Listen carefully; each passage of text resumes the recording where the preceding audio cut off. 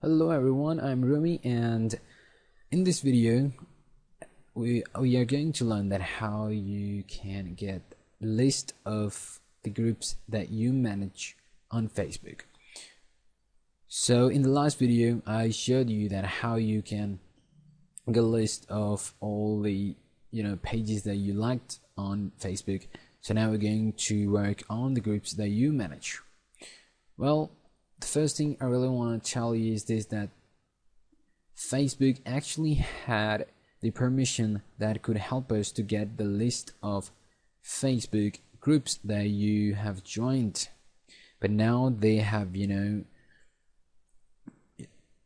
removed that permission, or they just made it available for the Graph API version 2.3 applications.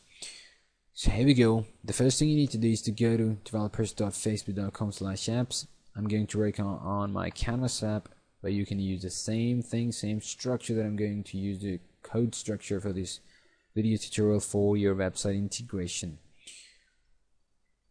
Okay, so as you can see, I set it for the Graph API version 2.3. It's 2.4. And let me show you. If you go to status and review, and then you need to go for items in review, or you can auto click here. Once you click here, you can simply click this button to add permissions in the developer account. So if you simply scroll down, and you're gonna get a permission like this, user_groups, and it's clearly written right here, this permission is only available for apps using Graph API version 2.3 or older. So if your application has version 2.3, you can check it just by going to the dashboard. Then you can use this permission, and this permission will let you get the list of all the groups that you have joined, or the user who is using your application has joined on Facebook. But they Facebook actually didn't make it available for the 2.3 plus API versions applications. For that, we can only get the list of groups which are managed or administrated by the user, and for that they added a new permission called user_managed_groups, and this will let you get the list of the groups which is managed by a person on Facebook. We're going to get it through the groups edge on the user object. So we're going to work on groups edge. The first thing you need to do is to select this permission and add it in your developer account. Once it's done, as you can see, and it's not approved, it means the developers, the admins, and the testers of this application can utilize this permission without getting the approval. So it's done. Now get back to the code. Here I'm gonna put it in the video description, the link of course to this code. Okay, you need to change the app ID, app secret. If you are following me through the previous videos, then you know how to change the basic step to get started, and how to download the source file, download the SDK, PHP SDK version 5, and just get started. If you don't know how to do this, you need to watch the beginning videos, like the video number 3 for the Canvas and the video number 2 for the website integration. Okay, after changing the basic things, app ID, app secret, and putting the Graph API version that you want to use, and make sure it is the higher version than you have been allowed by the Facebook. And for this we need the permission user_managed_groups. We added in the developer account, and now we added in the script. So if you scroll down, the rest of the code is the same that we're working.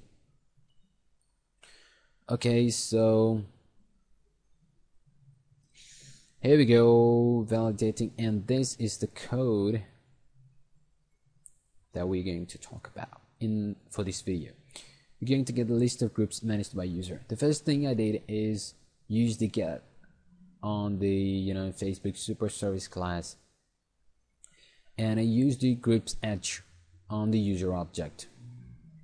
By using this group search, I could get the name, ID, and the privacy of the groups which are managed by the user.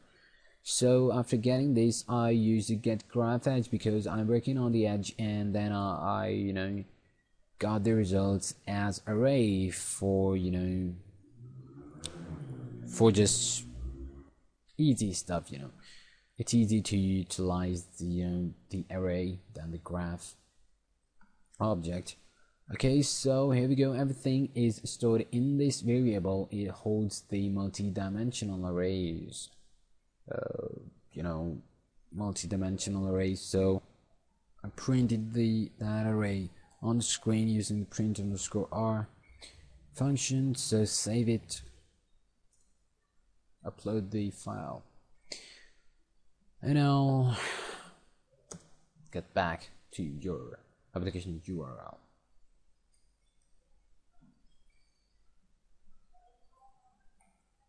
And as you can see, it is asking me for the public profile permission and the groups that I manage. I'm gonna go click OK for this.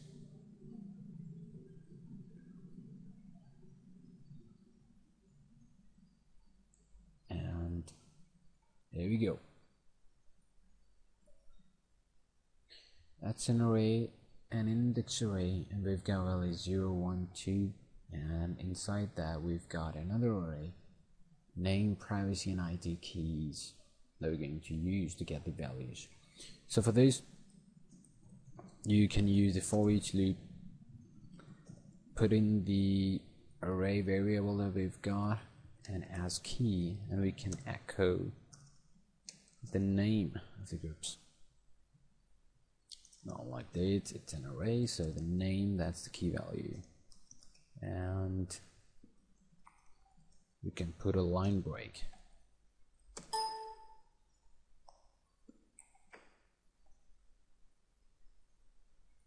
It's uploaded. Refresh the page, and now we should get only the names. There we go. So these are the groups that I manage on Facebook, and all of these groups got the privacy of secret. So in the next tutorial, I will show you how to post in single group that you manage or in all groups that you manage. So stay tuned for that video, and thank you for watching this video.